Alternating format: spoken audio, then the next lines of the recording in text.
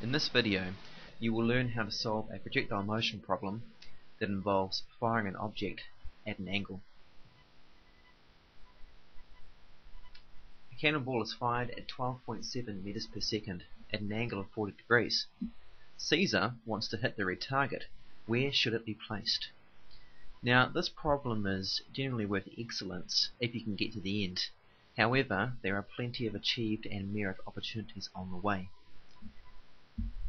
What you need to do is work out the range. The range is the horizontal distance, which will give us an idea of where we had to put the target in order for Caesar to hit it. The first thing we need to do is start with a vector diagram. You can see here that we have 12.7, which represents the velocity of the cannonball. This velocity can be broken up into horizontal and vertical parts. The horizontal part is the blue dashed line, and the vertical part is the red. When breaking up into components, you can see here that this component represents our horizontal velocity, the blue dashed line, whereas the red dashed line is the vertical velocity. These two velocities added together give us our 12.7 meters per second. What we want to do is use trig to work out the values of the horizontal velocity and the vertical velocity vi. So, because we have an angle and we're given the hypotenuse, we want to use SOHCAHTOA in order to solve, first of all, the horizontal velocity. Now, for the horizontal velocity, we have the adjacent side and we also have the hypotenuse. This represents adjacent over hypotenuse, which is cosine. So cosine theta is adjacent over hypotenuse. Putting numbers in, you can see that the cosine of 40 degrees will be VH divided by 12.7, the hypotenuse of the triangle. If we then rearrange and solve this, we'll get our final solution of VH, the horizontal velocity, being 9.73 meters per second. Our next step is to now determine the vertical velocity. We'll use the same steps as before, but instead of using cosine, we want to use sine, because in this case we've got the opposite side, the vertical velocity, and the horizontal side, the 12.7 meters per second. So summing in numbers, we have sine of 40 degrees being equal to the vertical velocity divided by 12.7. We now rearrange and solve, and we get a final solution of the initial velocity, which is the vertical velocity, being 8.16 meters per second to 3 SF. The next step is to take this information and put it into a table. What we want to do is look at the information given in the problem and break it up into its horizontal and vertical parts. We do this by constructing a table. You can see here that I've got my vertical motion, which is using the kinematic formulas, and on the right hand side I have my horizontal motion, which is using the very basic formula d equals v times t. Now, the reason why we can use that formula, d is v times t, is because in the horizontal direction the velocity is always constant. There are no forces acting in the horizontal velocity. Remember, in year 12 we ignore friction.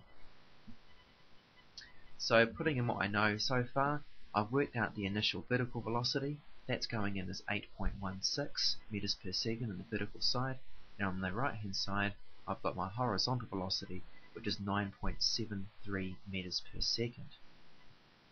I also know that the final velocity at the very top is going to be 0 in the vertical direction.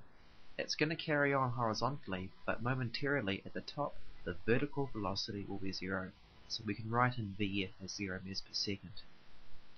Now, because it's a free fall problem, that means that in the vertical we also know what the acceleration is going to be. For all free fall problems, the acceleration will always be negative 10 meters per second squared. The negative sign shows that gravity is acting down, and the 10 will be given to you in the exam. Sometimes you might find that you have to use numbers such as negative 9.8 or even negative 9.81. The secret is to use what they give you.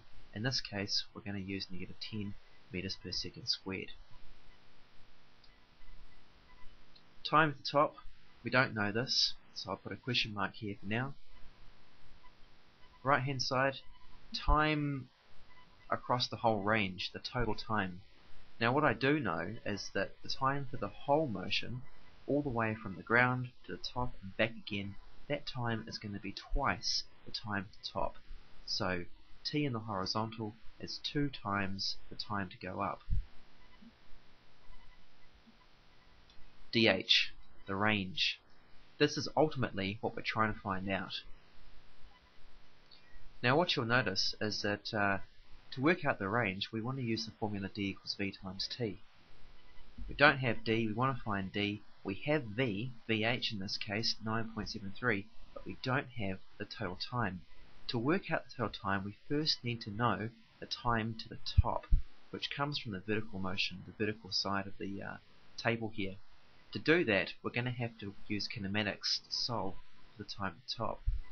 So what I want to do is find a kinematic equation which has got VI, VF, A, and T.